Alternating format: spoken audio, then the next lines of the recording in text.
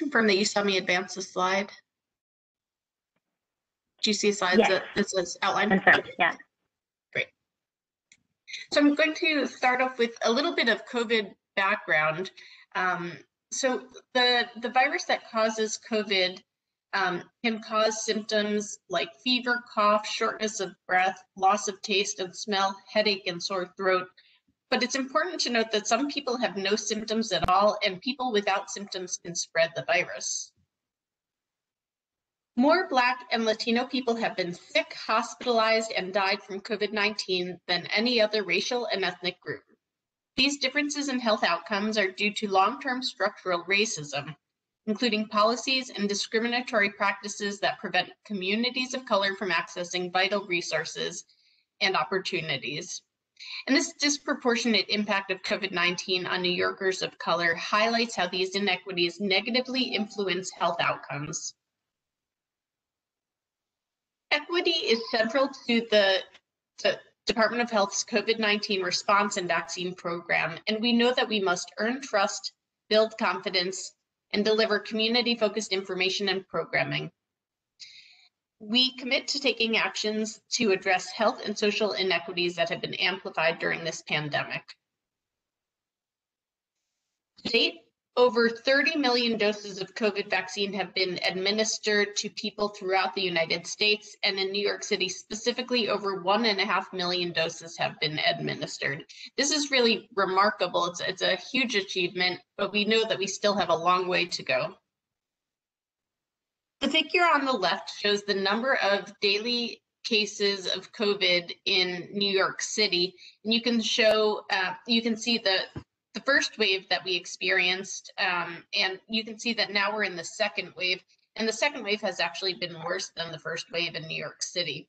The map on the right shows the percent of people who test positive for COVID, with the darker colors of red representing neighborhoods that have been harder hit than others. So the map really shows that COVID has occurred throughout New York City, but certain areas have been harder hit than others.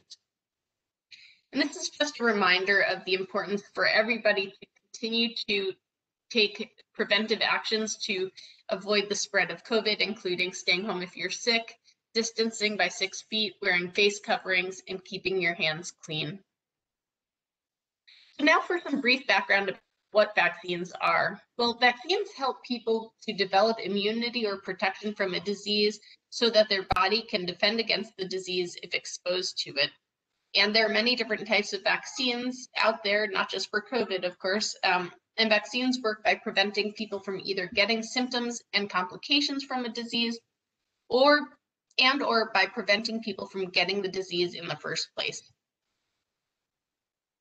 Vaccines save lives. They help protect people who get the vaccine, and sometimes they also protect the people around them and possibly entire communities. Key messages about the vaccines that I want to make sure you take away from this presentation, and I'll talk more about the first one in detail, but COVID vaccines are safe and effective. The vaccines are available to New Yorkers at no cost. They're available to people of all immigration statuses, and vaccination is not a public benefit under the public charge rule. And when people are vaccinated, their privacy will be protected. Many people ask how the vaccines were developed so quickly, and people understandably express concern that whether safety could have been compromised by developing the vaccine so quickly. And that's not the case, but I'm going to walk you through how the vaccines were developed so quickly. And so for background, there are 4 phases of vaccine clinical trials, and each phase studies whether the vaccine works and is safe. In phase 1 trials, typically they are small and they include fewer than 100 people. Phase 2 clinical trials include several hundred people. And phase 3 trials are very large. They include thousands of people, and usually half of the people get vaccine and the other half receive no vaccine or placebo. And ideally in phase 3 trials, the demographics of the people who are vaccinated should be similar to the demographics of the people intended to receive the vaccine once it's available for the general population.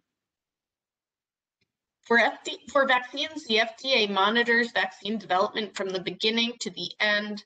They analyze clinical trial data to decide whether to allow the vaccine to be used, and they continue to monitor vaccine safety data even after vaccine approval.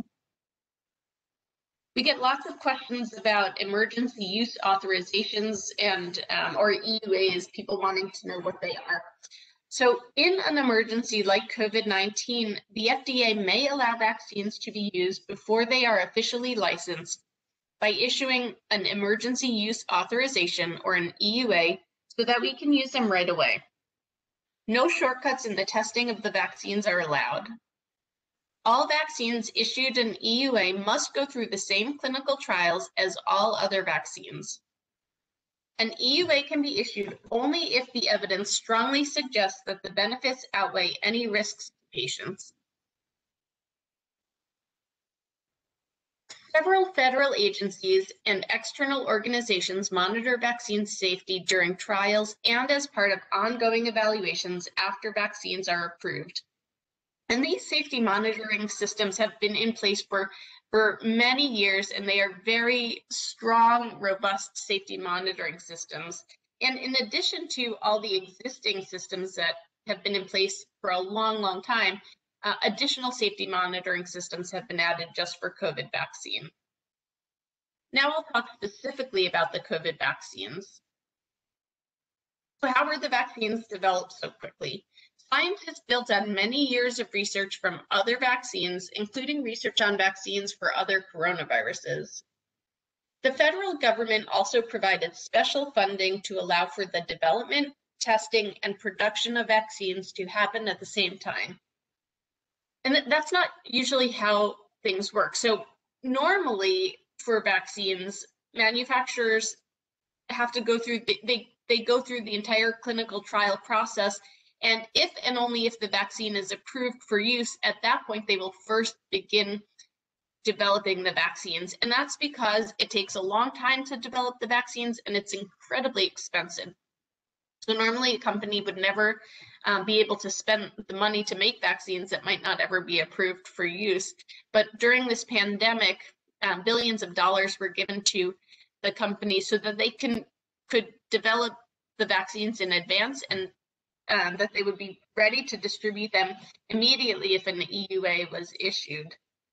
The other way that things were sped up is that the federal government, health departments, and healthcare providers were working for months before vaccines were even approved, planned for storage, distribution, supplies, and other logistics. Usually those things would wait until after a vaccine was approved. To date, in the United States, 2 vaccines have been authorized by the FDA for use, and those include Pfizer and Moderna mRNA vaccines.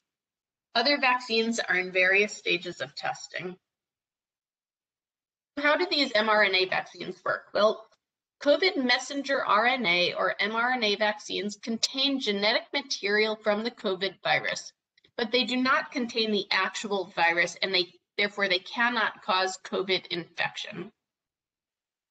And while mRNA vaccines are new, it's a new type of vaccine, it's actually been studied for over 30 years for other types of diseases. So we were not starting from scratch, which enabled us to move more quickly in the vaccine development process. And this is how they work. The mRNA enters the body with instructions on how to make a protein that is part of the virus that causes COVID-19. The proteins produced then trigger the body to make antibodies and other defenses. The mRNA is then broken down and destroyed by the body. It does not stay in the body, so it leaves quickly. And the mRNA never enters the nucleus of a person's cell, and therefore the mRNA does not and cannot interact with a person's own DNA. Then later, if a person is exposed to the virus that causes COVID-19, the body can recognize it and produce antibodies to fight it. We get a lot of questions about which vaccine people should get, the Pfizer or Moderna, and the answer is that it really doesn't matter. Whichever is available to you is the right vaccine to get. The two vaccines are much more similar than they are different. Both were found to be safe and incredibly effective across all gender, age, race, and ethnic groups.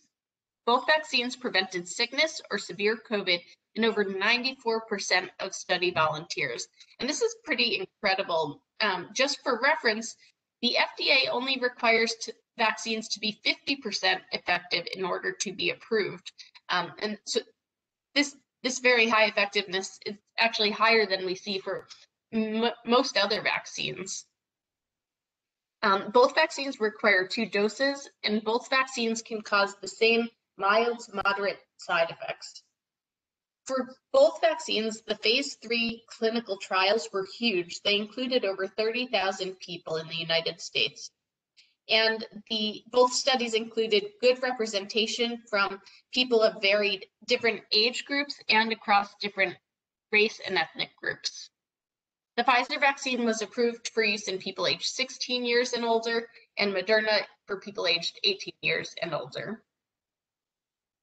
So we know a lot about the vaccines at this point, over 30 million doses being administered throughout the United States, and it's now been in use for several months. However, there are still things that we don't know. We don't know how long protection from the vaccine will last, or whether additional doses will be needed in the future. So the clinical trial data included data from people who had over a period of 2 months after they received their second dose, and we know that vaccine protection lasts at least for a few months. But we don't yet know if this will be more like the flu vaccine, where people need to be revaccinated each year, or maybe if we're lucky, vaccine protection will be lifelong. We also don't yet know whether the vaccine is safe and effective for children, and that's because the clinical trials that were completed were only done in people aged 16 years and older. But fortunately, trials have started in children, and hopefully in the future there will be a vaccine for the younger age groups. We know that the vaccines work incredibly well at preventing people from getting sick from COVID and preventing hospitalizations and death. This is incredibly important. What we also don't know, though, is whether the vaccine also prevents infection in people with no symptoms, so milder infection with no symptoms, and therefore we don't know yet how well the vaccine will prevent spreading the virus to other people. So we still have a lot to learn. The way that vaccine is distributed is based on different eligible groups, and we in New York City followed the requirements from New York State, which is based on guidance from CDC, which prioritizes people who are at increased risk for getting COVID-19 or who are at increased risk of severe illness. And currently eligible groups include healthcare workers, people aged 65 years and older, residents and staff in nursing homes, homeless shelters, and certain other group living facilities, certain frontline essential workers, and people with certain underlying medical conditions. Other groups to be prioritized will probably include additional essential workers in the future, but phased distribution will take time. We simply do not have enough vaccine available to vaccinate everybody who needs it at this point, and we don't expect enough vaccine to be widely available until around mid-2021. Because the list of eligible groups is continually changing, the best thing to do is to go to the nyc.gov website to see who's currently eligible. The health department has been ensuring equitable access to COVID vaccines through opening vaccine sites in communities most impacted by the pandemic, by making sure that communities receive clear and up-to-date information, partnering with community-based organizations, speaking openly about what we do and do not know, and monitoring data and community feedback to identify needs and gaps in access. There's strong evidence that vaccines are safe and effective. They protect you from COVID-19, which can have serious health consequences. And Although people think of COVID as something very serious in the elderly, people of all ages have been hospitalized and died from this virus. Also, some people continue to have health problems even after they're no longer sick. The vaccines may also help protect people around you and helps move us closer to ending the public health emergency and getting New York City back on its feet. At this point in time, children less than 16 years of age cannot be vaccinated until clinical trials have been done in this group. People with all other medical conditions or conditions can be vaccinated. For some groups, like people who are pregnant or who are breastfeeding, they can choose to be vaccinated, but there is limited information about the safety and effectiveness of the vaccines in pregnant people because pregnant women were not included in the clinical trials. That being said, based on how the vaccines work, it is thought to be safe and effective. But if someone has questions, we recommend that they speak with their healthcare provider. But vaccine is important for pregnant people because we know that people who are pregnant can have more serious COVID infection. There are many different options for places to get vaccinated. Depending on where you work, you might be able to get it through work, or the city has sites throughout the boroughs. There are also healthcare facilities and some pharmacies who are vaccinating. The pharmacies are, at this point, prioritizing people aged 65 years and older. But the best thing to do is go to nyc.gov to find a vaccine site near you. Make an appointment. First, make sure that you're eligible by going to the nyc.gov website, and then you can schedule an appointment at the nyc.gov website online or by calling. When you make an appointment, you will need to complete an NYC vaccine form, and when you go to get vaccinated, bring proof of eligibility and make sure you make an appointment for your second dose. This is just a screenshot to show you what it looks like when you go online to find a vaccine site. And make sure you get your second dose. And that's because the first dose does offer some protection, but optimal protection occurs after you receive your second dose. Also, we don't know how long protection after the first dose lasts, so it is very important to get the second dose. And protection typically occurs 1 to 2 weeks after you get the second dose. The second dose should be of the same vaccine type as your first dose. So for example, if the first dose was Pfizer, the second dose should be Pfizer. The timing for when you should receive the second dose depends on whether you got Pfizer or Moderna vaccine. So the Pfizer vaccine should be given at 21 to 42 days after the first shot, and Moderna 28 to 42 days after the first shot. When you get vaccinated, you'll get a vaccination card, and you should bring the card with you when you go for your second shot. Most people do report some side effects from the vaccines, which are usually normal signs that your body is building protection, and this is a good thing. Common side effects include soreness or swelling on the arm where you got the shot, headache, body aches, tiredness, and fever. Side effects are usually mild to moderate, and they usually start within the first 3 days after getting the shot. And the side effects usually last for about 1 to 2 days after they begin. And the symptoms are typically more common after you get your second shot. Symptoms are also less common in older adults. Again, side effects are expected and normal reactions to the vaccine. But if you have any side effects that concern you or that don't go away after a few days, or if the redness or soreness where you got the shot increases or worsens after 24 hours, call your healthcare provider. Talk to your healthcare provider about taking something like Tylenol or Advil to relieve pain or discomfort if you develop it, but it is not recommended to take this medicine before getting vaccinated. Also, it's important to get your second shot, even if you have mild to moderate side effects after the first shot, unless your provider tells you not to. Allergic reactions have occurred following these vaccines, but they are not common. Talk to your healthcare provider before getting vaccinated if you have ever had an allergic reaction to a vaccine or injectable medicine, or if you are allergic to any ingredient in a COVID vaccine. Other types of allergies to things like to food, pet, dust, pollen, latex, eggs, those are not contraindications to get vaccinated. With any of those allergies, you can still get vaccinated. I also want to highlight the difference between side effects, which are expected after vaccination, and allergic reactions.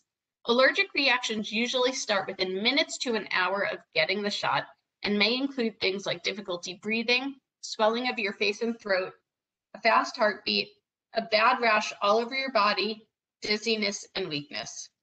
If you think you're having a severe allergic reaction, call 911 or go to the nearest hospital.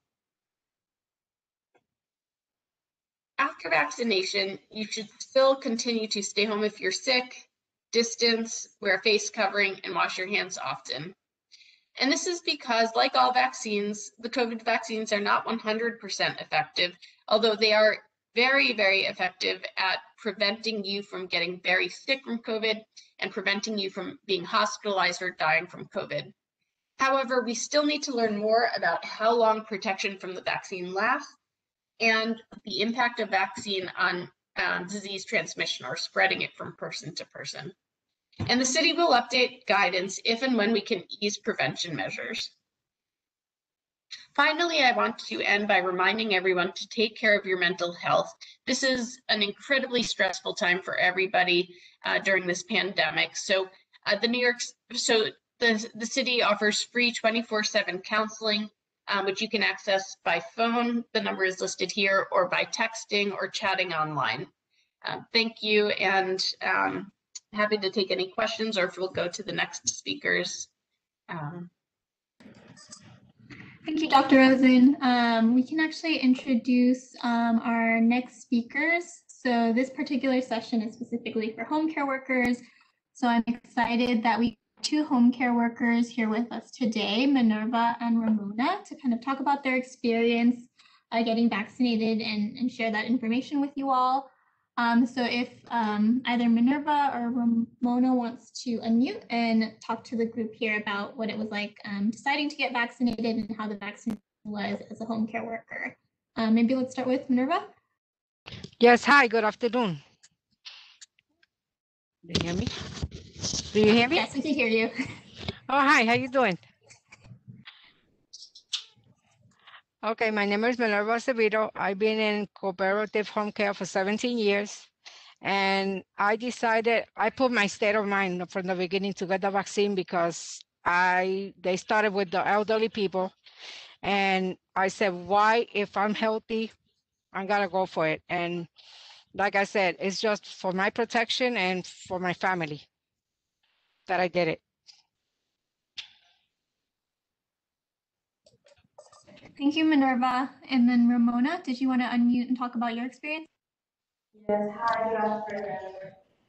My name is Ramona. So I cannot lie. So I remember that when everybody asked me at the beginning if I want to take the vaccine, I always said no because I was scared about that. But I remember that one of the nurses asked me, okay, Ramona, do you want to take the vaccine? And I say, I just take no more than 10 seconds to think about. It's not only about me. So it's not like, I said, you know what? I love me, but I cannot say that I love me if I don't love others. It's not only about me, it's about my kids, it's about my family, it's about my co-workers, it's about each other people that is around me every day, and I want to be safe for them too. So, and I think that this is one of the more important benefits is that I feel safe for them and for me, for myself. And the experience was good. I remember that I was there, I was nervous, I don't like the vaccination. It's not only the COVID, everything. And I was like, I remember that the doctor said, "You ready?" And I said, I'm never ready for that. But when she finished, that she was a very good doctor, she said, "I'm done." And I said, "Oh, really? I don't feel nothing." So, but now I feel that was the best decision that I took because I feel safe. And I know that if I feel safe, it is because I can save others, all those people that is important for me. That's it. Thank you, Ramona. Might have been a little hard to hear, but I was able to hear most of what you said. So thank you so much. Minerva, I don't think you had a chance to talk about what the experience was like Ramona. Did you have anything else to add?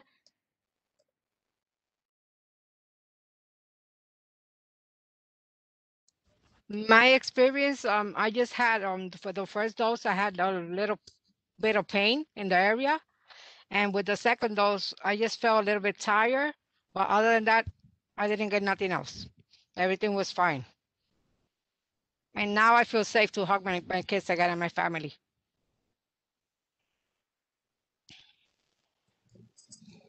Thank you both for sharing. If any questions come up from the Q&A chat for you all, we'll let you know if there's any specific questions for you or if Dr. Rosen will answer the questions. Ali, are you able to see any questions in the chat? Yeah, hi, thank you, Dr. Rosen, and to our guest speakers today for sharing your experiences. I don't see any in the Q&A. For those who are with us, if you do have questions, please address them to the Q&A box so that we can ask our panelists. I had one question come through privately, and I'm not sure, Dr. Rosen, if you can address this yet, about what preparations are being made to vaccinate homebound patients. Hi, thanks for that question. I know that the agency is working on that very important issue. The big challenge right now is that the two vaccines that are approved, the two mRNA vaccines, are very fragile. So you have to be very careful with transporting them. It's not like the flu vaccine where you can go sort of door to door with these vaccines, because again, they are very fragile, which makes it very hard to transport them. And the other issue is their storage requirements also make it very challenging to transport them. One of the vaccines needs to be stored at a very, very cold freezer that's typically only available. It's a deep freezer, usually only available at hospitals. The other also needs to be stored at frozen temperatures. And so the good news is that one of the vaccines that's under development, the Johnson & Johnson vaccine, they submitted a request for emergency use authorization. We don't know yet whether it will be approved, but if it is approved, the storage requirements are very different for that vaccine, and the vaccine is not as fragile. So if that vaccine is approved, we know at least that vaccine would be more amenable to transporting place to place for homebound individuals. But the city is also has been working on services for homebound people to get them transportation to vaccination sites. And I don't know, Alison, if you have any further information on that could be shared. I think that's something we'll have to find offline, and we can either follow up with attendees of this webinar via email or make that available on our webpage. I know that there are some who have asked how they can find this information in the presentation, and we do want to let people know that it is available on our vaccine webpage. I will post that link in the Q&A area of the WebEx so that people can have that available to them as well. We did have a few more questions come in the meantime. Let's see. For our guest speakers. I'm sorry, Alison. I did find, I just went to our website, and the website does say if you, other transportation options for people include, if you have Access-a-Ride or Medicaid provided transportation, then people should schedule rides as they normally would. But if they are homebound and 65 or older, they can schedule free ambulatory transportation to your vaccination site. For those people who do not use Access-a-Ride or Medicaid provided transportation, they can also schedule a free ride to the vaccination site.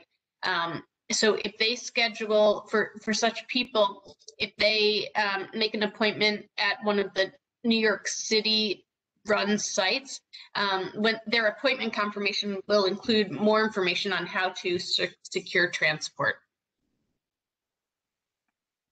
Wonderful. Thank you very much for finding out so quickly. Sure. We had a question for our guest speakers. Can you please speak a little bit more about your experience getting an appointment, and how was your experience at the site when you went to receive the appointment? Went to your appointment to receive the vaccine?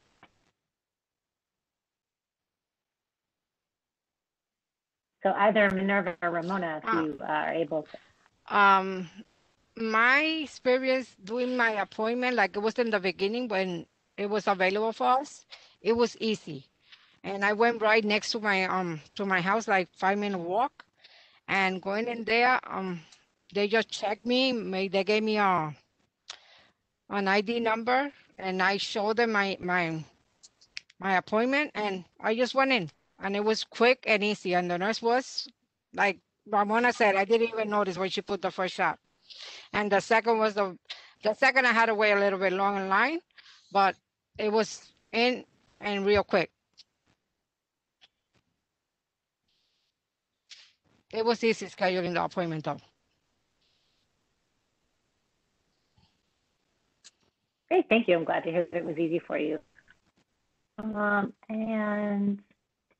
let's see. Allison, this is Bindi. I was just wondering if I could just say a few words about appointments.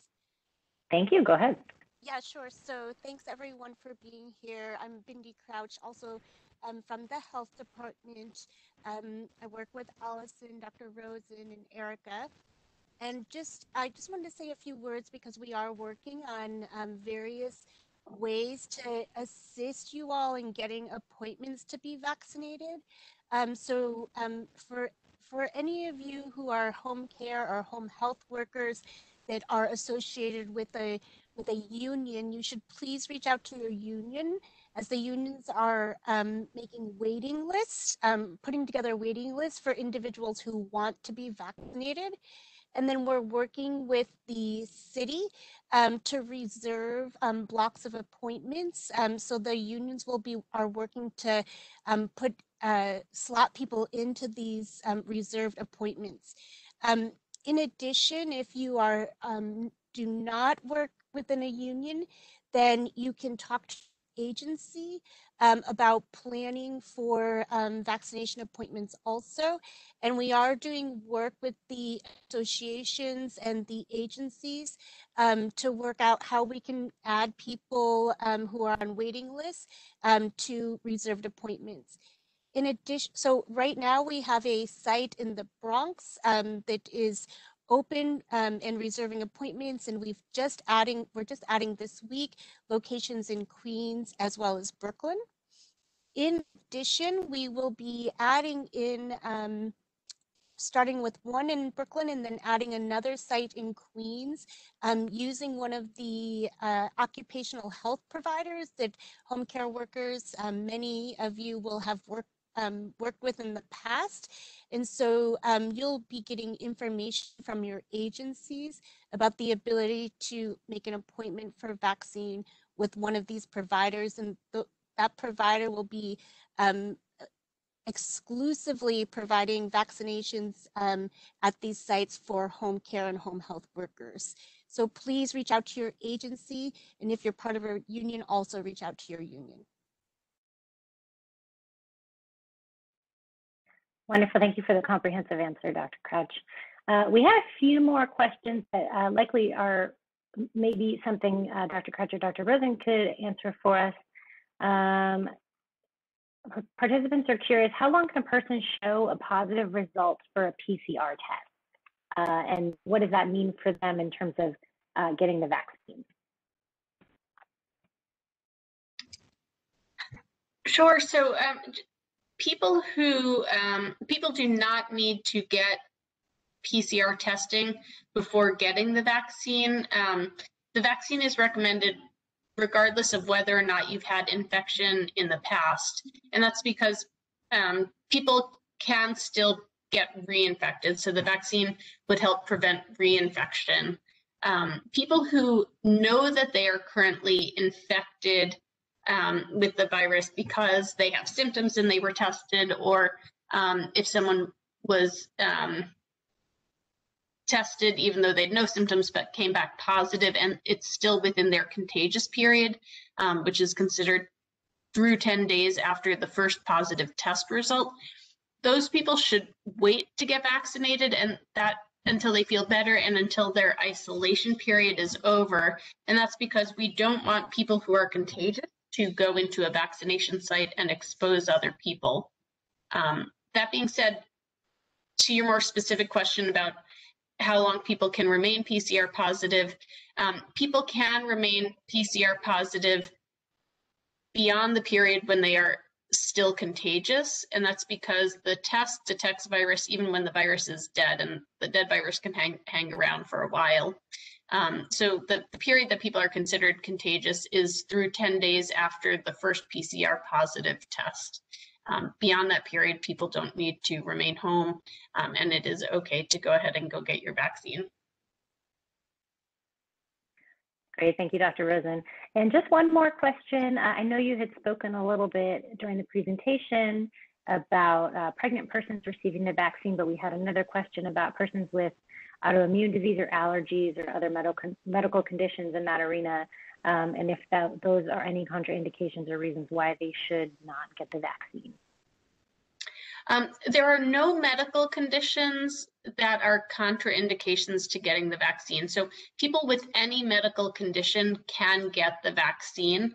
That being said, and in fact, many medical conditions put people at very high risk for serious COVID infection. So with many medical conditions, it's even more important that you get the vaccine to protect yourself. And people with most medical conditions were included in the clinical trials to know that the vaccine is safe and works well in these groups. There are some exceptions. As I mentioned, pregnant women were not generally included in the clinical trials, so there's limited information. The same goes with people who are immunocompromised. They were not included in the clinical trials, so people with weakened immune systems. So we're talking about people who maybe are on chemotherapy for cancer, for example, or people with AIDS. Those are examples of people who may have weakened immune systems. They can still get the vaccine, but since they were not included in the clinical trials, we don't yet know, we don't have data to confirm that the vaccine will work, and we don't have data on safety in these groups. That being said, the vaccines are expected to probably potentially be safe in this group. The vaccines are not live virus vaccines, and so we don't worry about any sort of, they don't include the virus, and so we don't have to worry about any sort of virus replicating in people with weakened immune systems. The bigger question is really, will the vaccines work as well in someone whose immune system is not as strong? And similarly, there's a lack of information on how well the vaccine will work and safety in people with autoimmune conditions. Again, we believe that the vaccines would be safe, should be safe in these groups, and people can choose to get vaccinated. But if someone has, one of these conditions, they can certainly speak with their medical provider to help them make a decision. In terms of people with allergies, a history of allergic reactions is the only time where there may be a contraindication to vaccination. So people who cannot get the vaccine are people who had a serious or immediate allergic reaction to the first dose of COVID vaccine. So for example, if someone had anaphylaxis and had to go to the emergency room after the first dose, they should not get the second dose. And people who have had serious allergic reactions to other vaccines or injectable medicines should speak with their provider before getting the vaccine. But any other allergy, like to things like eggs or medicine that you take by mouth or food or environmental allergens, people can still get the vaccine. Those are not contraindications to vaccination. Wonderful, thank you very much. Those are all the questions that I'm seeing in our Q&A box. Again, if any of our participants who are still with us have any questions, please feel free to address those to the box. And otherwise, we can end a bit early today unless any of our panelists have any additional information they would like to add now at the end of the webinar.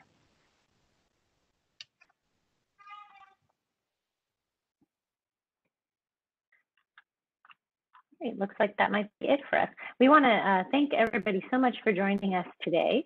And we did share that link to our vaccine webpage, which does also include handouts that you might be able to distribute to employees if you have others who or colleagues that you work with who have more questions about vaccination. And we thank you for browsing that page, because most of the information that you heard today in the presentation from Dr. Rosen can be found there.